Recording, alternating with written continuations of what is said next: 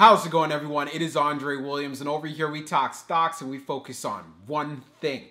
Always protect your profits. And today we're going to be talking about SNDL Sundial growers. I've been getting the messages saying, Dre, it has been a while since you have given us an update. What is going on? So I know the stock has been pulling back, so I'm going to make sure to put this update video for you guys. I won't waste any more time. Let's jump into the agenda. If you're new to this channel, I just want to let you know we have timestamps down below inside the description. But if you are a shareholder or you're thinking about taking a position, I highly suggest you watch this full entire video. So the first thing we're going to go over is the technical analysis. We're going to be taking a look at the overall price action. We want to know support, and we also want to know resistance and what type of a bullish move are we looking forward to in regards to a reversal. And then we're going to be on Fintel taking a look at the short interest information. Are shorts still heavily vested in this play? The reason why it's important, because it does have an impact on the overall stock price. And then we're going to be taking a look at the order flow distribution. Are institutions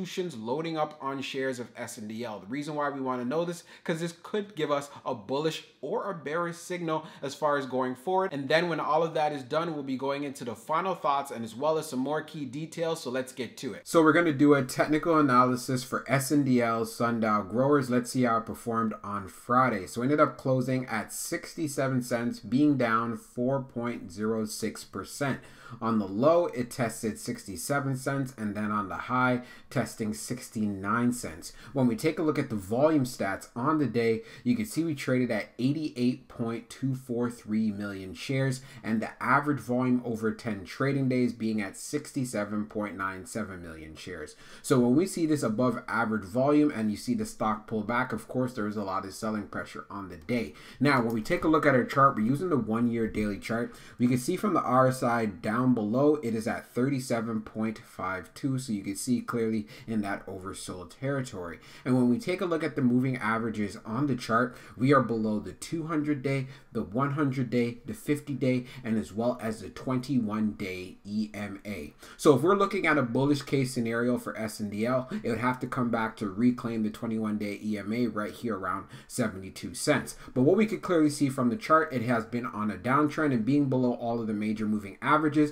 it could pull back even further. And one of the levels you want to pay attention to, back all the way in May, you can see here, I think it was around May the 13th, we got as low as around 64 cents. So taking that into consideration here, this is a possibility we could revisit this area of 64. And one of the things you also have to keep in mind is the industry itself. There's been many stocks who have been pulling back in the cannabis sector, and of course SNDL is being impacted by this. So can this be a buying opportunity? Of course it can, if you believe in the long-term prospects and you're willing to actually hold this stock. But for the most part, from a technical standpoint, before I actually want to get into a trade, I'd want to see this actually stabilize and see a sign of recovery. And what that means is getting back closer to the 70-cent range. So for now, I won't be touching it. So we're going to take a look at the short interest information for SNDL. So scrolling down on the page, the short shares availability is at 9.9 million, updated just now. And then for the short borrow fee rate, it is at 1.31%. When we take a look at the history of the short volume ratio, we can see for the close of the 22nd,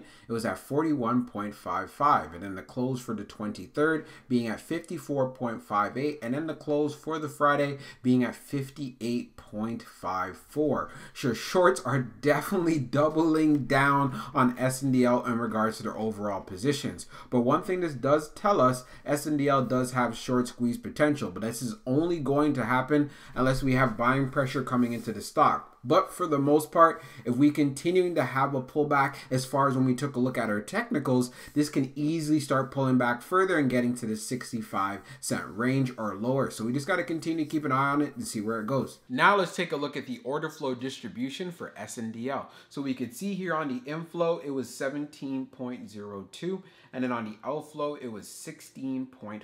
When we take a look at the breakdown, we had 0 on the large, this is for the inflow side. On the medium, we had 11 11.32, and then on the small we had 5.70. Taking a look at the outflow side on the large, it was 0.48. On the medium, it was 10.41, and then on the small, it was 5.60.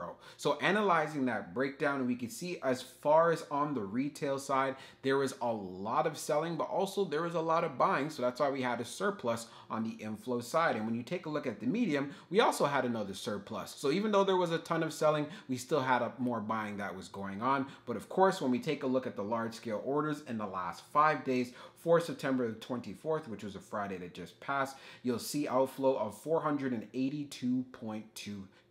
So what this tells us, institutions were dumping shares, but we saw there was a lot of buying and demand on the retail side. So you want to continue to keep an eye on these numbers going into Monday and as well as for the rest of the week. And the reason why this is important, the cannabis sector as a whole has been pulling back. It is that part of the season. So this is why I'm not too surprised about it. But I'm going to go further as far as how I'm going to be looking at SNDL stock inside of the final thoughts. So let's get to it right now. So for my final thoughts for SNDL Sundial growers, if you're going to be trading this play, you want to be strategic. As far as for the cannabis industry as a whole, it has been pulling back for quite some time. So with that said, as far as SNDL stock price, you should not be concerned whatsoever because it's impacting the entire industry. So this is why I say, if you're doing your homework and you're doing your due diligence and you believe in the long-term prospects of Sundial growers, hey, give it some consideration as far as adding to your position.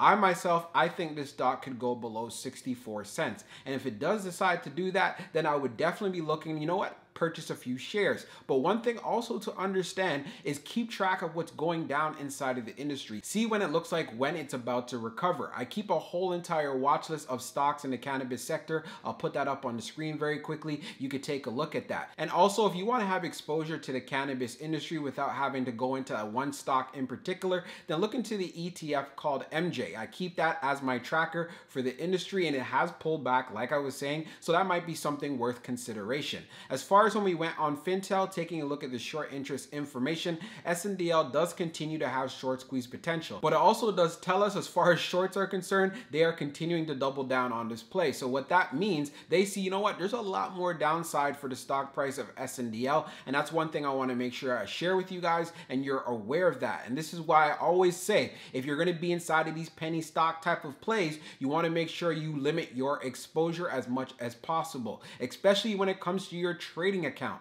The last thing that you want to do is blow up your hard-earned money. And this is why I always emphasize this fact, risk management is very key. You don't hear a lot of that on YouTube. Everyone's telling you, hey, it's going to go to the moves. It's going to be short squeeze. It's going to go to $2, $5. All of that stuff, I want you to ignore it because at the end of the day, you're the one who's in charge of the money that you're putting into the market. And I'm just here to make sure that you're seeing success and you're being profitable while doing that. So I hope you enjoyed this video and we'll be talking real soon.